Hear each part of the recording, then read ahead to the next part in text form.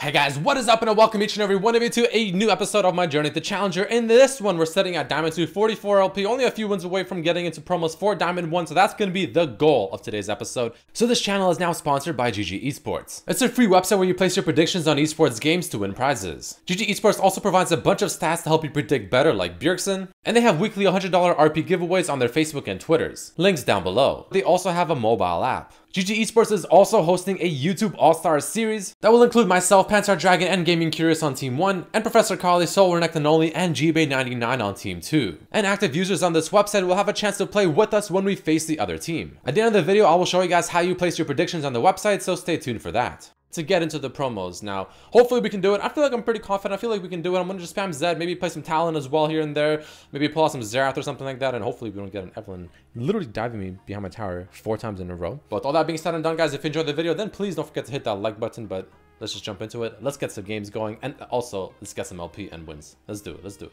Alright guys, the first game is about to begin. Playing Kassadin in the mid lane because they have a lot of AP damage. They have an AP top laner and an AP mid laner. Now we're actually playing with TYLER1 in this one. TYLER1 on our team, I meant to say. Fucking Tyler, dude. Fucking love Tyler, man. Alright, just mute Gnar already. Just don't listen to his calls. Alright.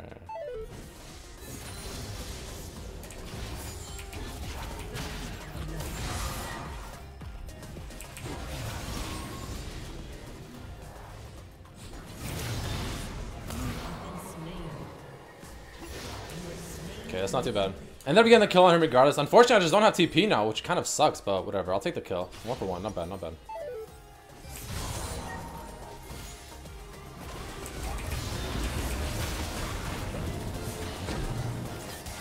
Nice, he's dead. Good job.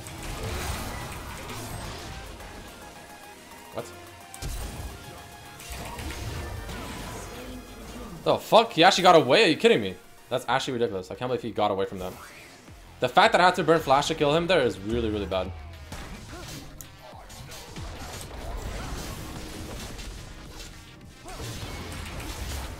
I can't stop it, dude. I really just can't stop it. If I go in, they'll just dive me. If I go in, they're just gonna straight up dive me. Like, there's no way I can... Like, Rise will just W me, and then Master Yi will just turn on his ult and go ham. And whack me to death. Like, I'm not very strong at the moment. Like, I'm still slowly stacking in on my items.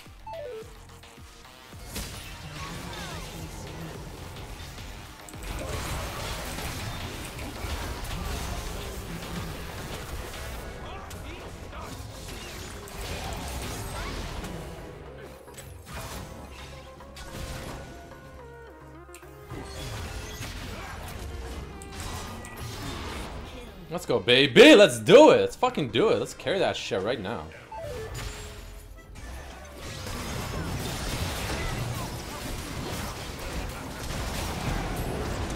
An enemy has been slain. Look at this Caitlyn though. Fuck.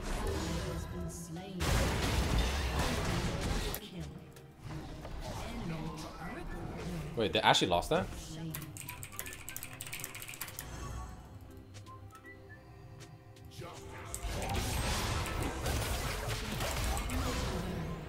Wait, how the fuck did they lose that? Did Zach just completely lose them in the fight? Wait, Zach threw Singed into me? Okay, and then did Singed flip him after? All we have to do is kill Master Yi, kill Yi in these fights and we win. Straight up.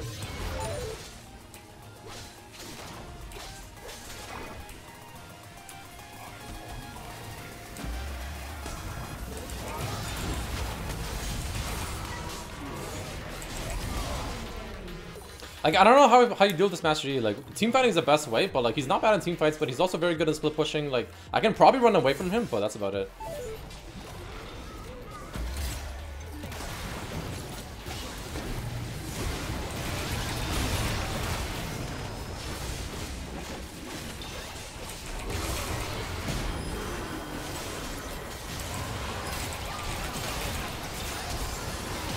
Oh, I don't know. Dude, we're just dying one by one, man. We're literally just dying solo over and over.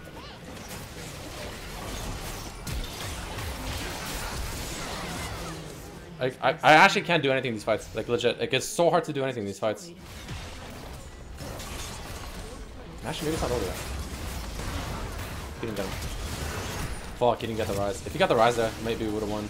I don't get it. They lost so many fights that, like, I just should not have lost. They're like I'm actually so confused. There was a fight top lane. Caitlyn was in there and Ryze was in there. It was a 4v3 in our favor and they lost because apparently Zac ultied the Singe to our backline. Alright guys, game number 2 is about to begin. But yeah, Mr. Maokai starting some little bit of beef over here it seems like. But either way, game 2 in the beginning, playing Zed against, it looks like, a Galio in the mid lane. I'm a little bit upset from last game. It felt so hard to do anything with my lead. Like I had the lead, I could split push, but I never had the chance to split push because Rakan, apparently, I don't see exactly what happened, but based on what I heard, Rakan either got caught or Zac would do some really bad ults where he would like take their front line, like the Yi or the Singe, and bring it to our back line. And it's like, oh, okay. Like instead of just don't even put him anywhere, just literally go up in the air like that. Okay, that's all you have to do.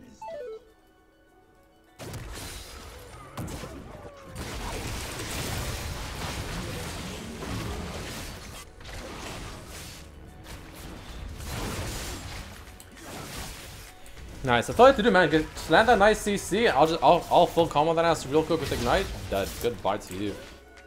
I want to keep my ward on the bot side because I want to play towards bot side. Bot side's a lot stronger here.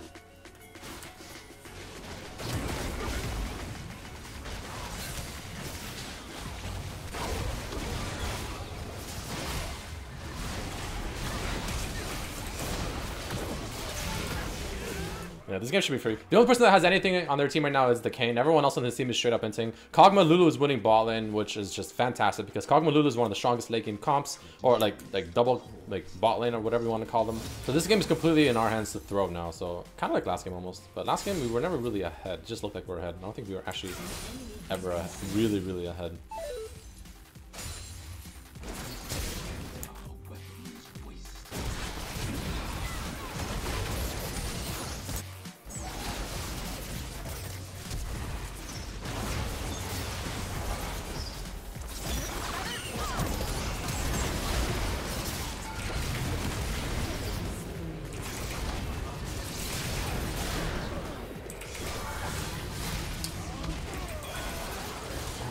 I went in a little to hand there. We're going way to hand. Holy fuck. Okay, well they're dead. Lol. Okay, Kog'Maw. Kog'Maw! If there's anyone that can kill a champion like fucking Galio or even Kayn, oh, it's definitely a Kog'Maw. Like, that's the thing with Kog'Maw Lulu. Like, if it ever gets to this point, it's so fucking hard to deal with. Like, it's so hard to deal with that. The thing with Kayn is, like, I just don't see Kayn being a hard carry champion. Like, he's a good champion if your team's doing well, but Kayn, I just don't see Kayn hard carrying a game. I don't know why. He doesn't seem like a hard carry champion. Only if you go blue Kayn. Red Kayn is not a hard carry champion, but he is very good if your team's doing, like, decently. Unfortunately, his team's just straight into... Okay, we're at 51 points. Okay, not bad. Alright, guys, game number 3 is about to begin. Unfortunately, we ended up getting autofill for this one, so we ended up resorting to the Lulu. I mean, you know, if we've learned anything from before, my Lulu top Kench support is pretty clean.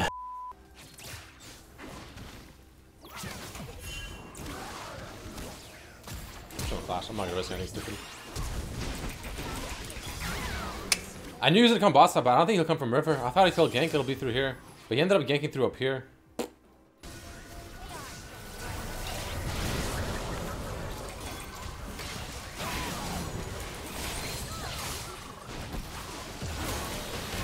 GG. This game is GG. This game is fucking so done. This is to get this tower, of course. No. And actually, you can probably solo. We just, yeah, no, this game is done. This game is just done. Like, there's just no way they come back from this. It'll be so hard. Later.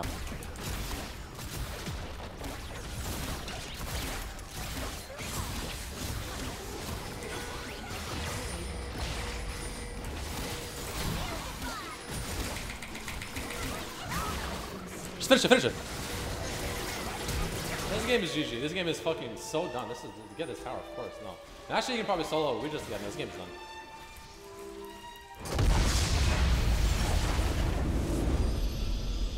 Alright guys, and probably the final game of this episode is about to begin. Playing Zed in the mid lane against a Katarina. Now I've learned my lesson from last time. Going for bone playing against Katarina is going to be spicy. And it's going to help a lot. What's up, girl? What's up, girl?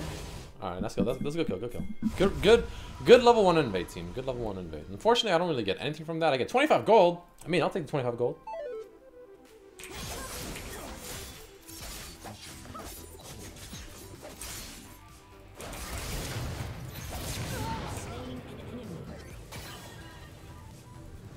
Oh, 1 HP, baby! Get me the fuck out.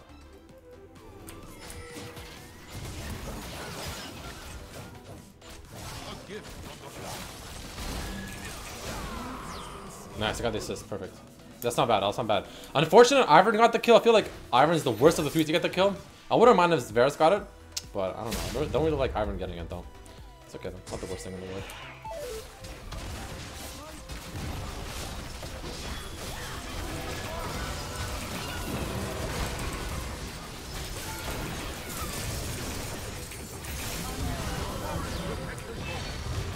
Fucking shields, baby. Shields for fucking days.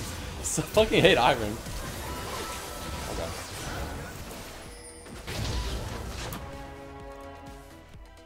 What? Alright, well, you're dead. Lol. I'm coming, I'm coming, I'm coming. An ally has been slain.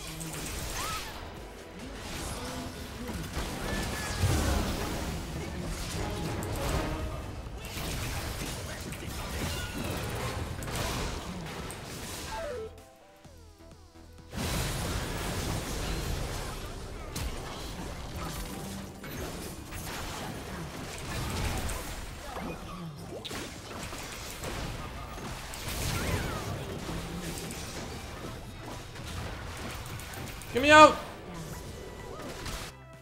Dude, fuck, man. We fought that without me, man. We gotta wait, man. We gotta wait. I was about to push in mid, you know, get some pressure there, and then go here. Oh, come on, man.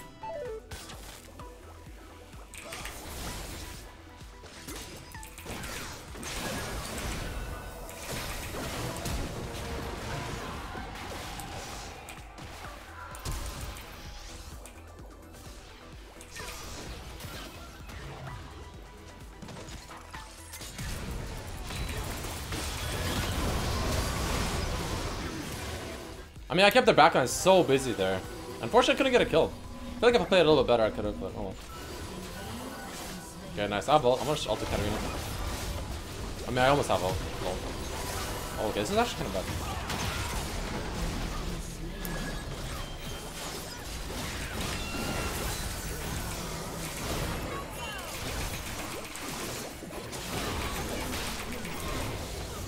Dude.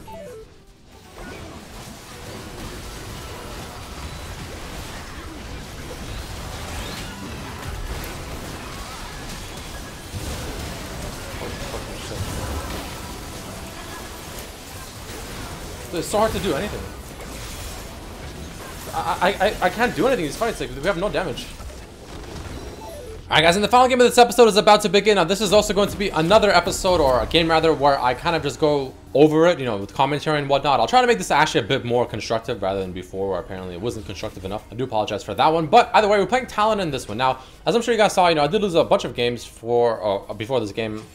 In my opinion, all of them should have been wins. They were all thrown. Every single one of them was a thrown game by myself, my team, and any combination of the two, right? So I ended up actually stopping. I stopped playing, and then I came back and I played some more. I played 2 games with Nidhogg, you know, Eric. You guys know him. I chill with him IRL. He's in my vlogs and here and there. And he was down to play. You know, it was like 3 a.m. He was down to play because he just woke up. I'm like, you know what? I want my LP back. I'm down to play. We're like, okay, so we played 2 games. This is the second one here. It's just disgusting. So we go for the invade. Honestly, nothing happens here. So we're just going to go ahead and skip right past it. Now, they ended up banning my Zed. The Fiora ended up banning my Zed because she was in our last game. And I picked Talon instead because I just want to start playing these guys more often because I just think they're my personal types of champions and I can do really well with them. They have a lot of snowball and kind of carry potential. Now, in these kind of matchups against someone like Ari, I actually really enjoy sort of pushing in the wave. Now, I don't push it in level 1, but what I do here is I actually let her push it in, right? It goes to my tower pretty early. Now, that also means that since the waves are on my tower that early, that by around level 3, it'll actually go back to her tower if I push it in fast, right? And we're purposely doing this because I know my duo, obviously the jungler, wants to invade. So I purposely push in this tower, to her tower here. You can see, boom, get all the CS and whatnot. Hit level 3, and then he's calling out for the Hecarim. He's saying the Hecarim's probably down here somewhere. So I'm like, okay, I pushed it in, and then I start roaming down. And before we end up getting the first blood on Hecarim, right? So really small things like that are very effective. And that's what Talon's really good at, because he can just hop over walls. So now I go back to mid lane. Nothing really too much happens here. Super top, or pushing top super super hard. So I end up just roaming top, which is what Talon excels at. You can go behind wards, since I can just go kind of, you know, through the jungle like this, where they most likely don't have any wards yet. And then right to top lane I go. So if any lane's ever overextending with Talon, it's just throwing the W, pushing the wave ASAP, and just get the roams going, which is why I like to get boosted mobility very, very early on. So far we're sitting at 3-3, or 2-0 with 33 CS. And essentially I have a decent amount of gold. So I want to try maybe, you know, roaming or doing something.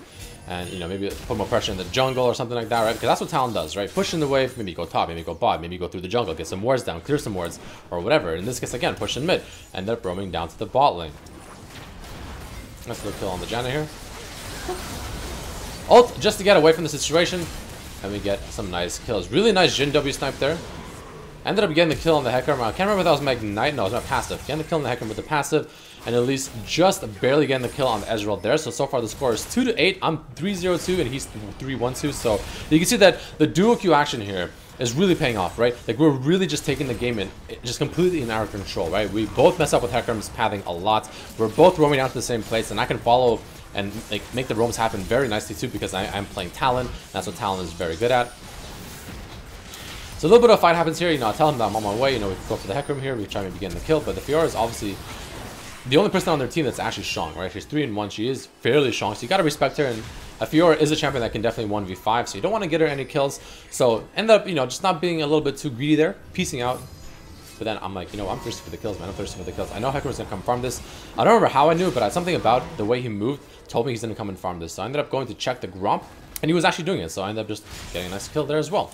And now the goal is obviously to look at what to do next, right? So what do we look at? We look at the Dragon. Okay, well, Dragon's not up. It's probably not up for quite some time. Baron's not up yet as well. You know, 17 minutes, still 3 more minutes on that thing. So what do? You push out the waves, right? You see there's a big-ass wave top lane. You see there's a big-ass wave bot lane. You want to push out those waves ASAP, because having the waves in your control and pushing to the enemy team gives you a lot more vision, or not vision, sorry. It gives you, well, it does give you vision, but also gives you more kind of potential to run around the map and get control of the map and get wards down and whatnot. And especially as someone like Talon, it gives me much more kind of, it makes me feel more free to run into the jungle and look for picks, right? Which is why you can see here I have a control ward, I have the sweeper, I have the Duskblade proc as well.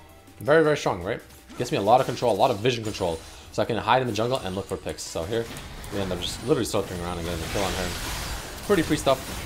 So here, obviously, I really want to get this tower, right? And I mean, there's only 3 people trying to defend this, because obviously Pharaoh's dead, Hecarim's down bot. So I end up going for a flank here, waiting for an opportunity, because they're really like in a bad situation here. They can't go back because I'm there. And the second one person oversteps, which in this case the Janna did, a little too far away from her tower. End up just full comboing her. The WQ mid W, or sorry, WQ and then mid Q you ult, and then it's a really, really fast combo.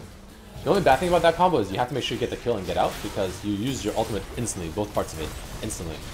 You don't actually stay invisible with that combo, but it's also the fastest combo with Talon. So all in all, you know, just trying to get the picks wherever we can, and they actually ended up surrendering. So I'm a little bit surprised they did. I felt like the game, honestly, even though it's 33-1, it really wasn't over just yet. I mean, a lot of people are inting, but I honestly don't think it was straight up over yet. All in all, this game just kind of shows, you know what, all you really have to do is just get a lot of pressure. Just do your thing, just get a lot of pressure in the game. Constantly roam, especially if you're playing with a duo jungler that's very strong early, just constantly roam, just put pressure in the jungle, just go to bot, go to top, you know, get the kills, get the towers, and, you know, get the rotations going and all that stuff, and then just continue that. So with Talon, you know, get the mobility with the boots of mobility, and the Yomus, of course, and fingers crossed for a Cloud Dragon, and you just run around the map. You push in the wave with W, you clears it really fast, run to the map, get a lot of wards, get control wards, get your sweeper, get your Duskblade, get vision in the enemy jungle, and just wait for people as well. Maybe, you know, people that are going to come in there to maybe get the red buff, or they'll walk through that area, maybe like the Janna to ward. You got to like kind of predict this thing and kind of think ahead of them, more like, you know, kind of like chess, if you will, as an assassin, and get those picks, which is very important. 55 LP is the ending LP for this game. So now I'll show you guys very quickly how you bet using GG Esports. So first you want to go to the section that you want to bet on. So in my case, LCS North America, and click on a game that you want to bet on. So in this case, let's do Team Solo Mid versus Golden Guardians. So click on this button right here, the prediction one, and you can pretty much predict whichever way you want, whether you want to just predict who wins the game plus first blood, and many other options. Once you decide which team wins, you will go ahead and click on the team, in this case TSM, and bet exactly what you want. So in this case, I'll bet 1 million of the in-game, I guess, currency, or the website currency, and press confirm. And it really is that simple. Once it processes it, it'll give you our estimate as how much you'll get back if you win. And that's it, guys. It's really that simple. So check it out. It's completely free to play, and you'll have a chance to win prizes as well. Link is down below. Check it out. Hope you guys enjoyed this episode. Hope you enjoyed this kind of analytical commentary. If you did, definitely hit that like button. But thank you all so much for watching, and I'll see you for the next one. Peace.